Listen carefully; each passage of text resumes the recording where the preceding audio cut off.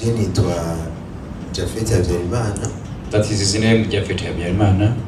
Hanyuma abantu murundi. He's a Burundian. Rero ndashimiye umukozi w'Imana Prophet Modeste. But I thank the servant of God, Prophet Modeste, ko yamaye ino invitation kugira ngo ushobore gushika hano. That he has given me the invitation to come to this place. Kugira ngo tuyage n'abandi, kugira ngo tuyage n'urundi rwaruka, dushobore kumva ibintu bimwe bishobora kurufasha nago rugashobora gushika ku iterambere. So that it can make like young people that can also elevate from one place to another because of the business idea that we can share each other. Gushika ku iterambere yabivuze agitangura kwigisha hano, gushika ku iterambere simaka ufise amazu 10 yubatse canke amazu 50 canke ku ufise imodoka nyinshi. It doesn't signify the many houses that you have. Ariko nibaza yuko ikintu gikomeye cyane Imana yaturemeye nuko twoje turafashanya, wewe ukamfasha nanje nkagufasha kugira ngo tube complementaire twese. So the most important thing why God created us, He created us to help one another. Yeah, just helping one another in terms of ideas and each and everything. Rero nkuko yamaze kubivuga ndafise na chaîne ya YouTube nigisha, sinovuga ko nigisha, ndatanga impanuro rimwe nkavuga ku bintu, nkavuga ku bantu, nkavuga kuri ico kintu cyose ushobora gufasha nk'abarundi nk'abanyafrika gushika ku iterambere. So as Prophet also said it, actually I have a channel YouTube, but the main thing is to make people there's prosperity from one level to another in terms of business. Mumbabarire singiye kubigisha ijambo ry'Imana, ariko nk'umukristo hariho ijambo nashaka tugire nk'urufatiro mu byo tugiye kuvuga mu kanya. Bear with me, I'm not a preacher, but I'm not going to say the good words, but I'm going to say what is in my heart now. Nashaka dusome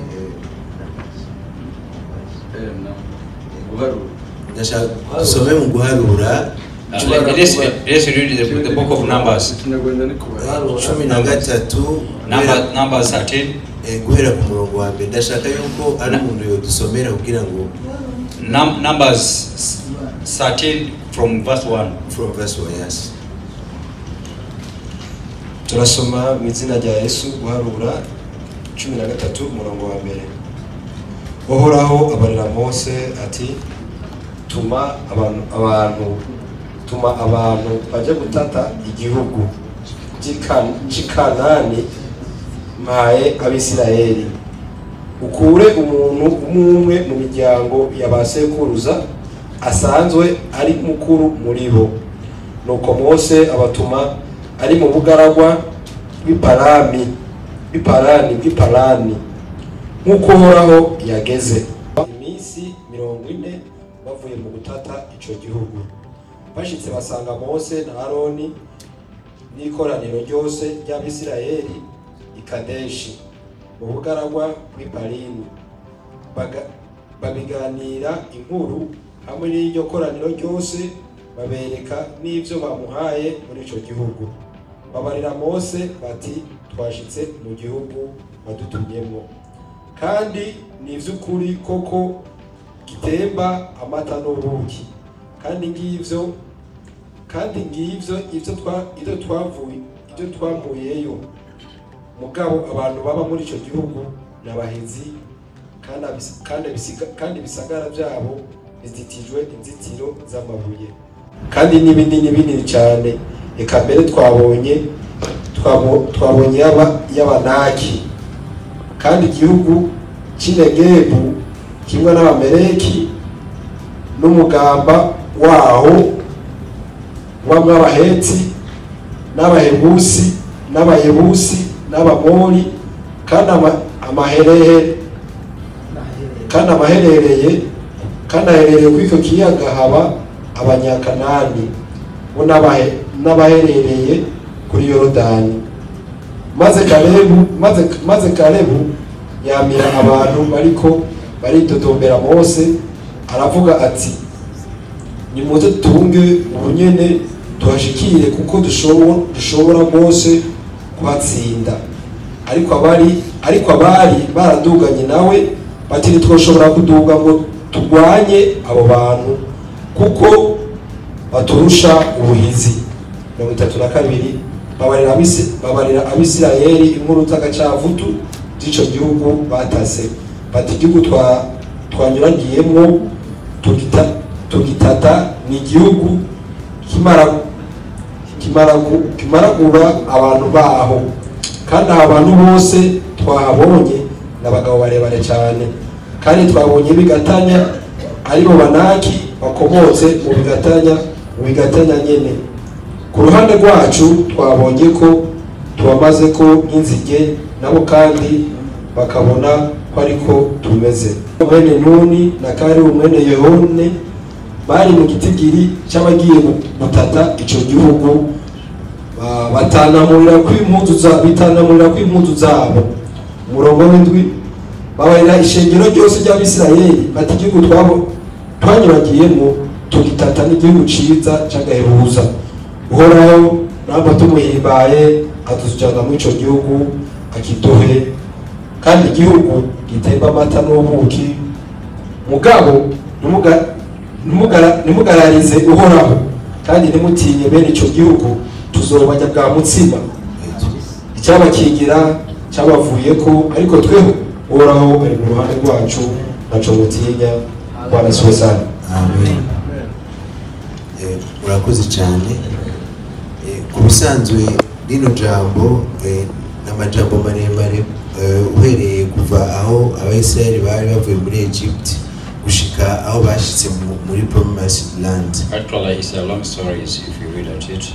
It's the journey between the Israelites and even where they were coming from, the Egypt even to the Promised Land.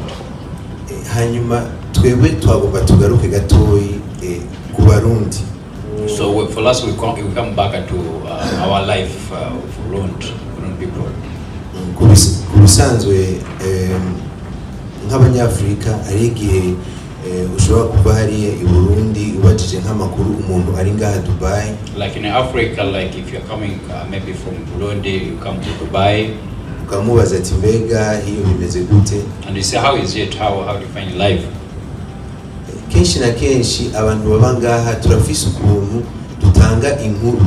Actually, most especially the people who are here, there's the way we give information. Ugasanga umuntu ari agisigaye mu gihugu cyangwa muri Afrika. Maybe there's someone who's left behind in Africa.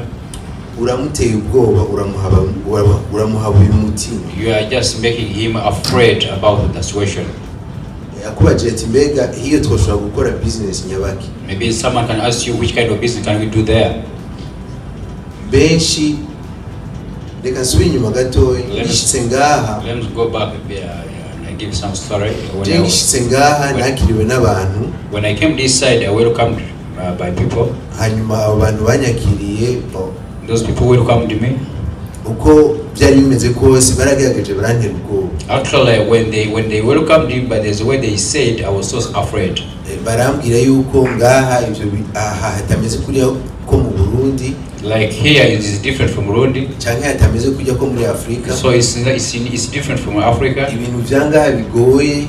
Here things are so complicated. Ibintu byanga bitashoboka. Here it's not easy to live this in this country.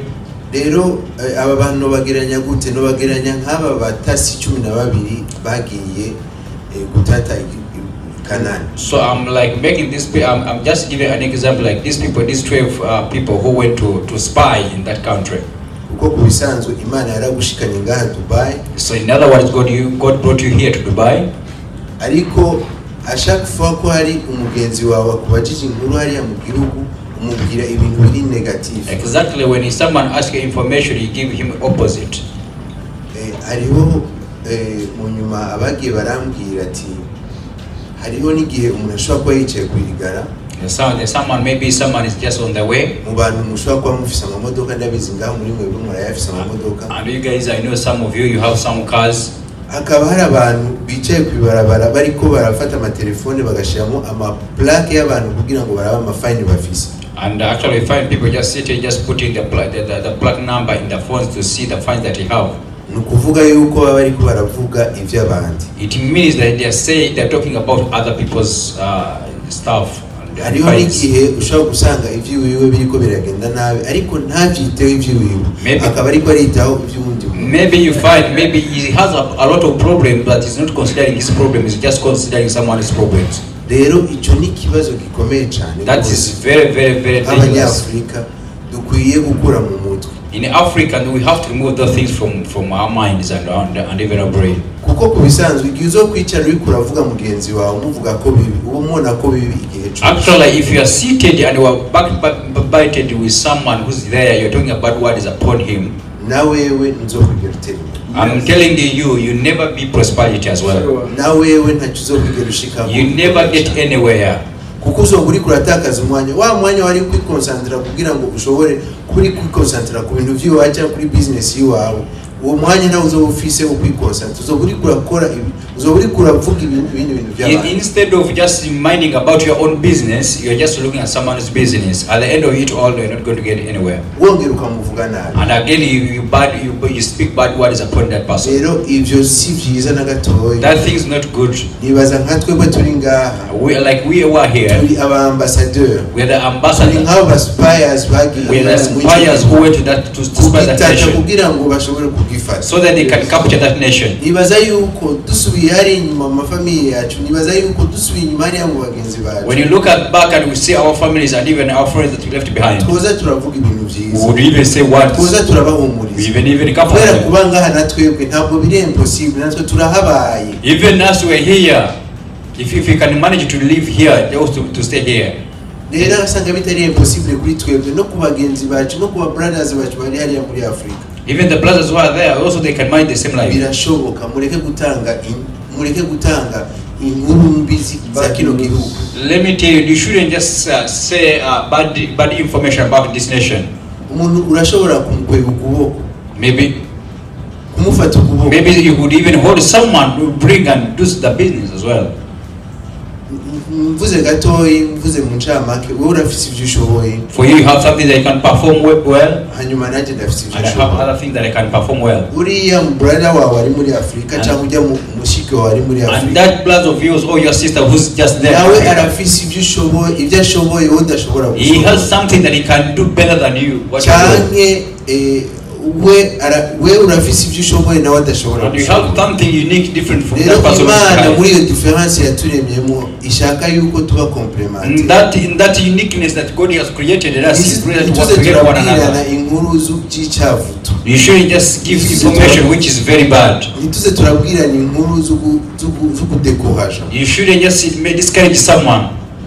Rero nukuri sinovuga amajambo menshi. I cannot say a lot of words. Ariko kuva uno munsi ndagusabye agasanga uri umukristo. Starting from now, you are Christian, you have to say something that is good. Tangura kuba positive. You have to be positive in whatever you're doing. Tangura gukura amajambo mabi ari mu kanwa kawe. Just you have to remove bad words in your mouth.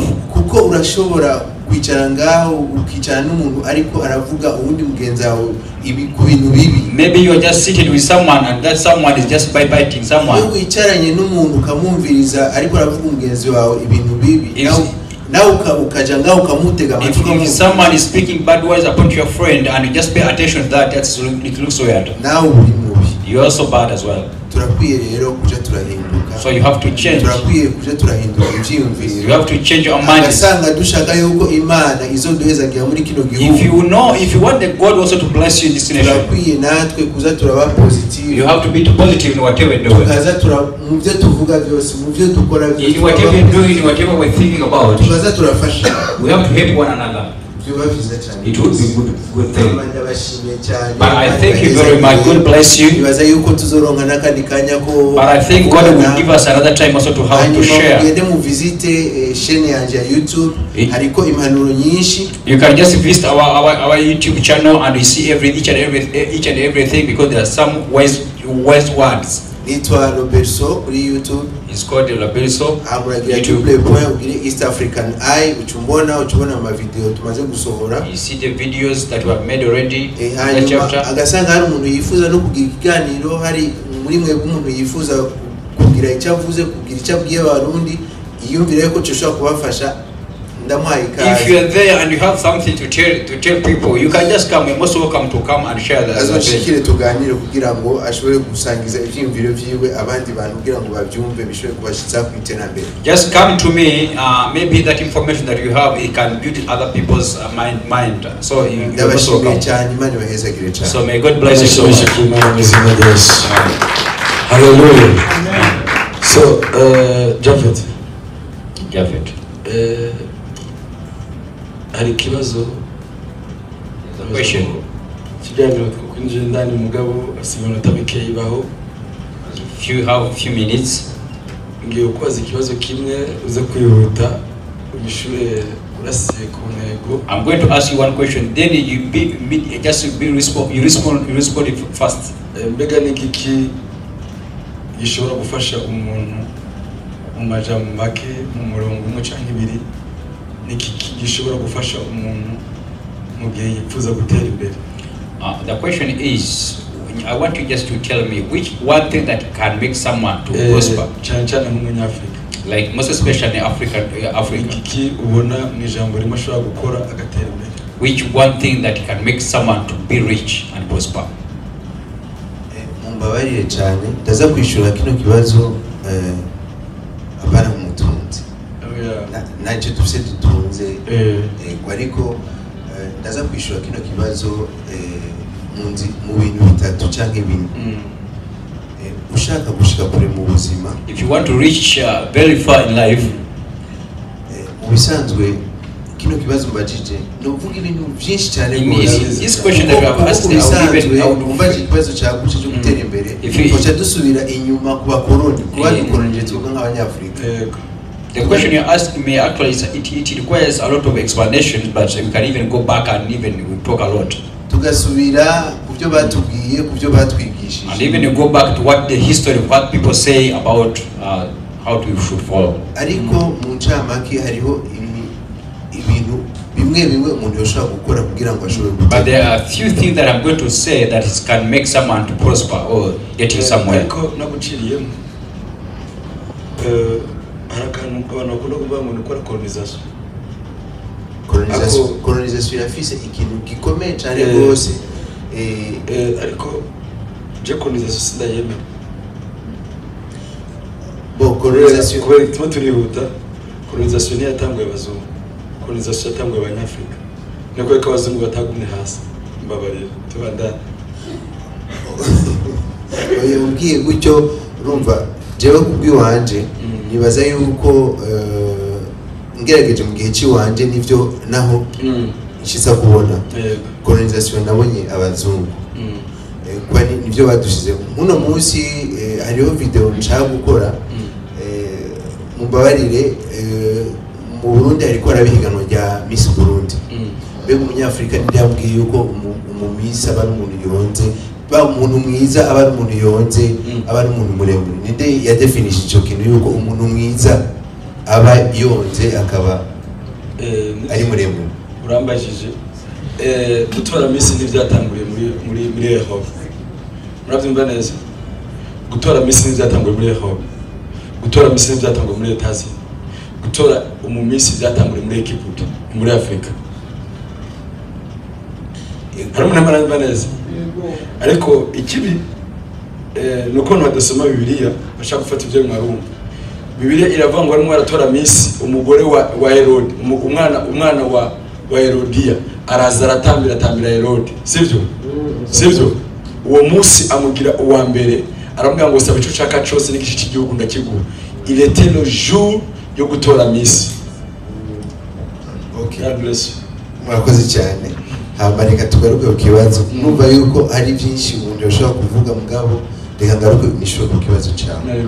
Ku bisanzwe kugira ngo umuntu ashobore gutera imbere nejo bundi hariho ibintu bimwe ategerezwa kwirukana mu mutwe iwiwe. Hariho ubukene buri mu mutwe iwacu, ubukene buri mu mitwe y'abanyafrika. Ubwo bukene je nibaza yuko twabutewe na colonisation. Nibaza yuko twabutewe na colonisation. Rero kugira ngo dutangure kubuvamo nuko kubisanzwe umuzungu yaravuze ngo abanyafrika ni birebire kugira ngo tubanyegeze ibintu reka tubyandike mu bitabo nuko twogerageza tukaza mu mico y'iwacu mu byo tubayemo mu buzima tubayemo tukaza turagerageza gusoma ibitabo cyane donc tukiga kuko iyo uri kurasoma uba uri kuhiga iyi bibiliya ni igitabo gikomeye cyane rwose cyanditsemo ibintu bitandukanye no kuri business mbere bibiliya iravuga cyane kuri business rero nibaza yuko twaza turasoma gasanga ari amaverse yerekeye business tukaza turasoma ayo maverse ya business kugira ngo dushobore gutahura kugira ngo dushobore kumenya n'ubutunzi icyo ari cyo nicyo turiko turashaka gushika kuri iyo terambere turiko turashaka tumenye n'ivyo ari byo muri icyo kibazo rero mbajije nibaza yuko nocishwe gutyo amen. So turi muri deba sivyo nabo kandi uraza kubaza kandi deba iryoshe nuko amasaha tujana nukuri nuko amasaha yarangira so aratubwira ngo nuko abanyafrika batiga kandi nibyo gusa nuko atabivuzeho neza kwiga se kuvuga ngo nuko waciye mu ishuri ukamenya kwandika kwiga se kuvuga ngo nuko waciye mu ishuri ukamenya kuvuga igifaransa neza kera haheze umuntu kugira bamuvuge yuko azi ubwenge yabazi kuvuga igifaransa neza umuntu yacara mu kazi keza umuntu byaca bigenda neza ariko uyu munsi isi nivyo yarahindutse umuntu barabicatse rero kwiga n'icuzi sivyo uzi kuvuga sivyo none haleluya kera ugiye bavuga yuko uzi wize uzi kuvuga icongereza neza uzi kuvuga igifaransa neza ushobora kwakira abazungu baje mais aujourd'hui kugira isi imenye ko wize nico ubuzi ijashatse kuvuga kandi birumvikana cyane ikindi naco aradusabye gusoma imana y'umujuru mu mugice cyane akandi kabazo nipfuza ko no kubaza mbega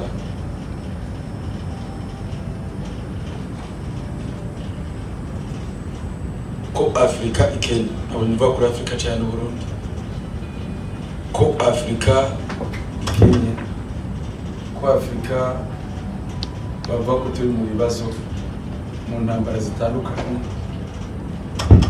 mbega kuri wewe bibaza ko ubwo bukene bwa buterwa n'intambara cyane ko Afrika ikenye turakeneye imfashanyo numbereje neza nuko ndabivuga sinavuze mu mfashanyo so Afrika bava ko Kenya apana je bari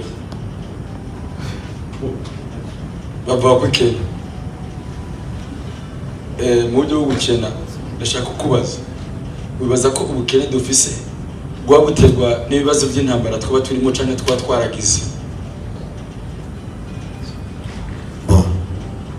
ikibazo sinakubajije wewe wenyene na Peter cahaguruka cyanyishura yego ndashaka itahaguruka mikro ngahera haracishura ndashaka ndakwishura bwa mbere bwo Afrika ntabwo Kenya yes Afrika ni Kenya na gato yes good ndahejeje urahejeje ndahejeje nta kibazo Afrika ni Kenya na gato okay Peter ushaka kutwishura nawe ahandi hantu ushaka kutumbira papa nawe ushaka kutwishura none umuntu ashaka kutwishura turi muri deba tanga mikro hari yadufasha umuntu wese ashaka kutwishura avyumva ubukene twadufise mwaza ko bwabuterwa n'intambara cyane je ndibaza ubukene fise na nivyiyumviro biki n'ingene twokoresha ivyiyumviro kugira ngo dutere imbere hari akabazo je nagomba ndamubaza niki yokora kugira ngo abantu batere imbere hariho hariho akantu nashaka kuvuga gatoya kugira ngo kamufashe muri ico kibazo urabona hariho umuntu aba ari muri zero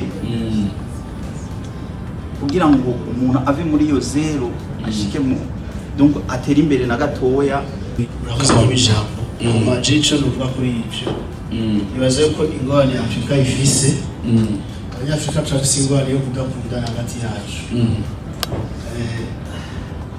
sinzwe ko namwe mubibona iyo umunyafrika agerageje gukora ikintu kiri excel haboneka abandi bantu bazamusubiza inyuma. Wow, good. Ivyo bituma kandi wari wese agira ivyo bituma tutivuriwe. Yego. Ariko abajama bafite uko bagwera yagize umuntu umwe yavanse abandi bose bamusunika naho gashoma kwega bamwe ari inyuma yiwe basishe n'igacibana. Imana igumugisha. Ciza cyane Imana iguhezagize. Byose bigaruka hahandi gusoma no gutahura. Wow, good, thank you. God bless you. Peter, ushaka kudufasha? Ufite ikibazo ushaka kubaza? Mwabajije niba Afrika sibyo mwabajije? Mwabajije Afrika Irakenye. Mbega iki Afrika yakora gute? Wibaza ko ari sorry kuba ikenye kubera ko yazanyemo ibibazo by'intambara. Wowe ubaza yuko Afrika ikenye kubera ko iri mu ntambara ifite ibibazo by'intambara byinshi. Oya, icyambere kubwaje Afrika nta ikenye. Yari inyishu ya mbere. Inyishu igira kabiri. Twebwe twakuze donc ama generation y'iwacu yose. Tubwirwa ko Afrika ikenye. Tubayeho muri ubwo buzima mu mutima no mu mutwe no mu bwenge ko Afrika ikenye. Ariko nk'akarorero uraba mu gihugu cya Congo kiri hafi muri East Africa ni igihugu cyimburwamo ubutunzi nka oro cyane mu bindi bihugu. Ariko ugasanga Ubufaransa buri mu bihugu bya mbere bifise donc byimbura izahabu kandi atanze bafise batukora muri Afrika. Twebwe rero byo twasiga mu mutwe nibyo bituma twitwa ko dukenye kandi icyo kibazo cyane nuko muragira muri ko muremera icyo muri ubuhonye n'umwuka w'ubukene ngo renda byemeye turakenye sivyo kandi babwira icyo twaca dukora. Ubwa mbere no kwanza kwemera icyo turi nicyo dushobora. Niwamara kumenya icyo ushoboye wa munyafrika we ubuzima bwawe buzohinduka. Nta muntu azosubira kuza kukwempoza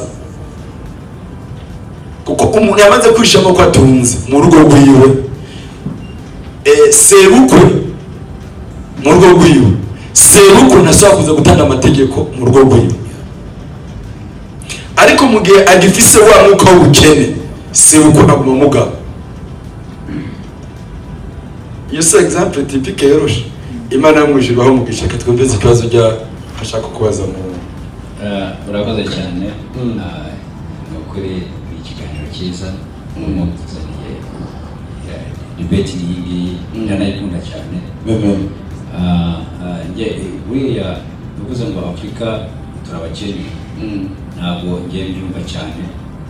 Afrika iyo ugiye kujyamo abantu katuvuge bize igiye kureba if you compare iyo bita ranking muri Afrika no hands igiye kureba abantu bafite abize cyane n'abirabura cyane. If you look at it in global way, yes, so it means that suko tudafite ubwenge cyangwa amashuri menshi ariko ikintu cya mbere tubwacu twize nicyo gifite inferiority complex. Yes, ukavuga uti in mind ubukene mu bitekerezo complex ukavuga kuko ndaguha nk'urugero bworoshye wenda ukava mu muryango bakavuga umuntu akakubwira ngo umuryango w'iwanyu ngo umunasura soko kuzana runaka bose barabakene. Yes, iki kintu kikakuza kikakujya mu bwonko icyo wakora cyose naso yari umukene naso yari umukene. So iki kintu kikajya muri minds noneho ibyo wakora byose ukumva iwe uri limited. So icyo mvuga rero Africa ntabwo kandi ibyo kureba n'ubihugu bindi Africa dufite resource. Yes, ubutaka dufite ibyo cyose uhinga kirazamuka ibyo cyose ukora kirakora kigende neza. Ahubwo ikintu turagira n'iki ni ibintu batusize mu bwonko bya virus nka virus y'imashini virus y'ibintu ariko dufite ibintu ariko exporta kugira ngo tubone ibintu bisanzwe cy'icyo kibazo. So Africa dufite ibintu dufite ubwenge. So icyo navuga rero muri Africa kandi ikindi Africa tugira iyo ubonye umwe ateye imbere like ubonye katuvuye nka pasteur cyangwa se Modeste Prophet akoze nk'itoro ngiri usanga byo ndimo kurwanya kandi umwirabura mugenzi wanjye kugira ngo dukore iki umuntu w'Imana tuwagure. Si ibyo ngibyo na business zisanzwe mu buzima busanzwe umuntu usanga umwirabura ararwana umwirabura ariko mu bazungu niyo mpamvu ndashaka guha urugero ejo bundi harimo nganira abantu baganira ikiganiro babwira ngo mu UAE ufata telefone ukayishyira hanga cyangwa se umuntu akakwizera telefone ukayisiga ngo kunyuka hayi hasaba ariko in Africa ushyira telefone hanga ugasanga yagiye naho waba umukozi w'Imana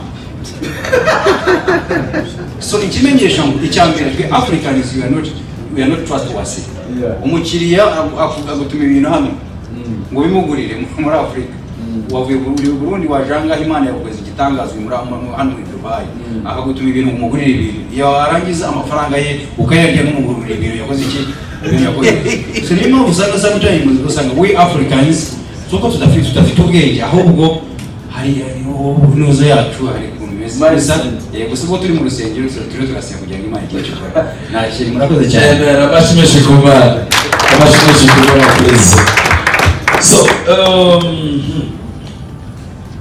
nashaka gato cyambere nuko ntabwo nemeye ibyo bavuze ko Afrika turi hasi cyane cyangwa se ntabwo dushoboye parce que icyo navuga ni uko Afrika dufite byinshi ku buryo tuzi n'abazungu n'abavuga yego cyambere mushobora kuba mutavuze uko muvuga yuko turi hasi cyangwa se ko dukennye muri mentalite cyangwa se muri finance kuko byose turabifite urebye icyo tubura nibaza ko tubura bonne gouvernance mu bihugu bimwe na bimwe byo muri Afrika akabyo gitera iyo poverty cyangwa se ukukena n'ibiki byose urugero natanga ni mu Rwanda mwenda umunyarwanda turebeye nka perezida wacu Kagame kuvanga uko yitwaye niko natwe turi ashobora kutwereka uko tugomba gukora cyangwa se ubushobozi bwacu bugize mu bwenge akaba natwe tubigenza si nkuko mwavuga ngo wenda dushobora dufite flag nziza ngo twayirya oya ariko ushobora kwiyemera mu cyo mwaba ufite so Africa is the best uko mwibaza muri ibyo sinabihaye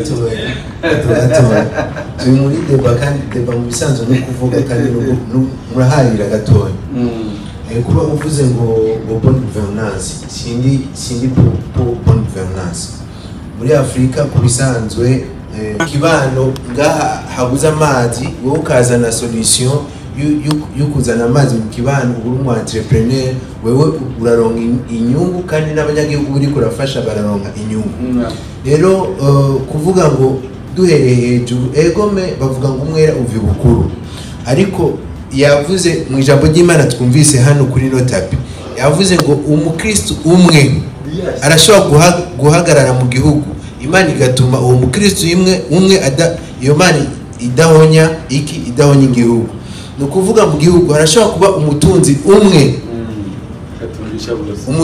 umwe gusa urumva agatungisha leta ibihari agatungisha n'abanyagihugu bari muri icyo gihugu urumva yuko bitavuye ari kwa leta mugabo bivuye ku muntu umwe gusa yashatse amafaranga hamarazanye abantu bose arabashikanye ku kintu cyo gutera imbere je nibaza yuko ndakwishyuye nashaka kwishyura no ku kibazo yavuze papa ajya aravuga ngo mbega ni iki Afrika ni gusa kandi gatoya nakumvuga ku byerekeye bagushize imbere woshobora kugira gutogira ngo ushobore guteza abantu bose bari muri zero abantu bose bari muri zero kugira ngo umuntu ashobore gushika ku iterambere ku bisanzwe iyo umuntu ari zero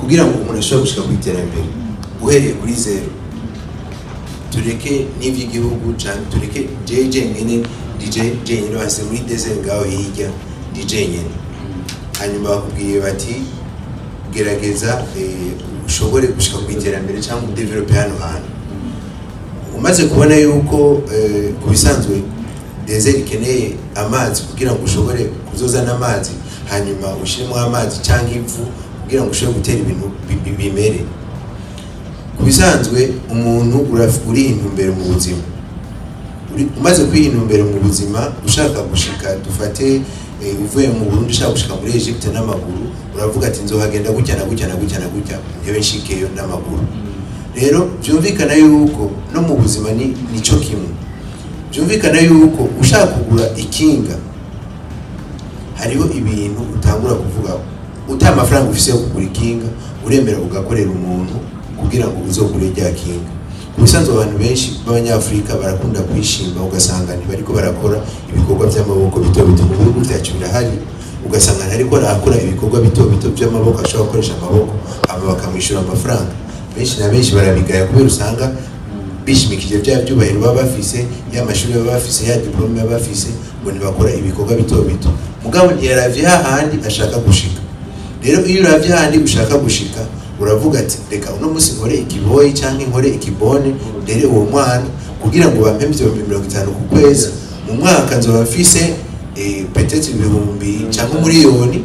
Hanyuma maze kuronka uwo miliyoni nzogura taxi vero, nanje ntangure gukoresha mu taxi vero, kandi iyo taxi vero nayo izorinzaniye amafaranga ngana gucyama mu nyuma nzoteba ngura imodoka. Nuko umuntu ashobora tipe partie de zero hanyuma ugashinga ku rwego rwo hejuru ata amafaranga na makeyi wari ufise ukoresheje juste amaboko yaguhaye. Ikiganiro amashimeshi komana. So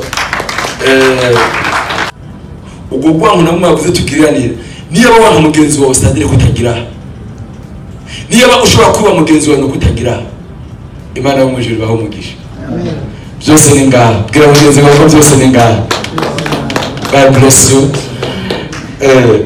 Ushobora umuntu tumwe gusa duhagurutse kubera ko hari abandi bagira binjire twarenganije asoze atubwira ati mbega none conclusion nawe Imana y'umujuru mugisha mutumwe. Conclusion giye kuvuga ariko ibyo twavuze byose mwabyumvise.